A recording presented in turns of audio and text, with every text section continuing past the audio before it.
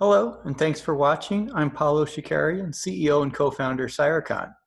Today, we're going to take a quick look at the CYR3CON web-based user interface. So here we go.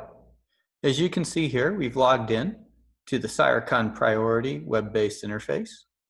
And what you see in this dashboard view is a list of recent vulnerabilities the system has collected information on, organized by CVE number, and most importantly, the PSI rating score. And remember, if you've seen some of the other videos, the PSI rating score is a relative likelihood. So a score of 2.24 seen here is 2.24 times more likely to be exploited than your average vulnerability. So if you don't have any intelligence on it, the PSI rating essentially is 1.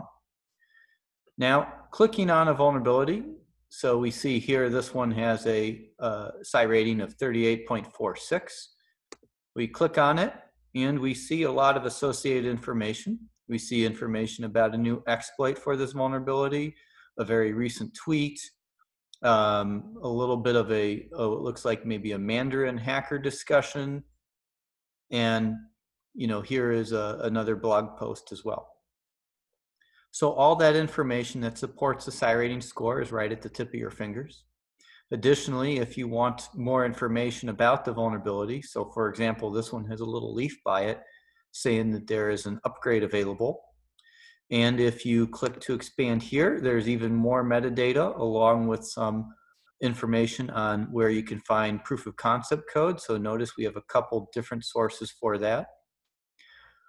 In addition, here is a direct link to information about an upgrade to upgrade that. And so that's some of the basic information you get by using the platform. Additionally, we have indicator icons. Now these indicator icons that appear below the PSI rating, these are not what's driving the PSI rating score. Remember, the PSI rating score is driven by a machine learning algorithm that considers all of the hacker conversations you see here, as well as some of the metadata I showed you. But we just have some vulnerability management teams that we deal with, actually a lot of them, that really like to have that little bit of extra information because maybe they have policies.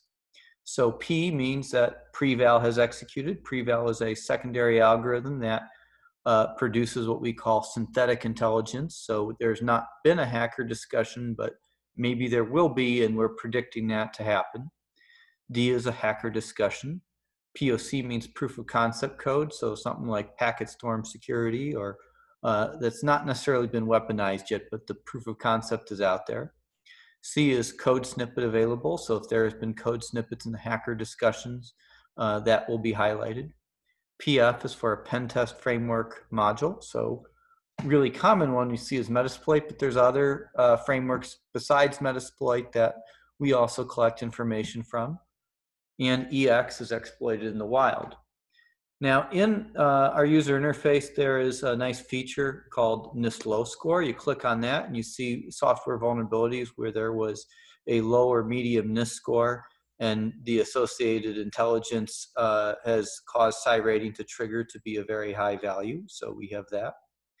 And there's also the sidekick feature where here we can take, I'll show you this is test 2 file as a result of a Qualys scan, so I can drag and drop that in there, and I can click on UI analysis and submit that file, and here is the results of the vulnerability scan, explorable in the user interface.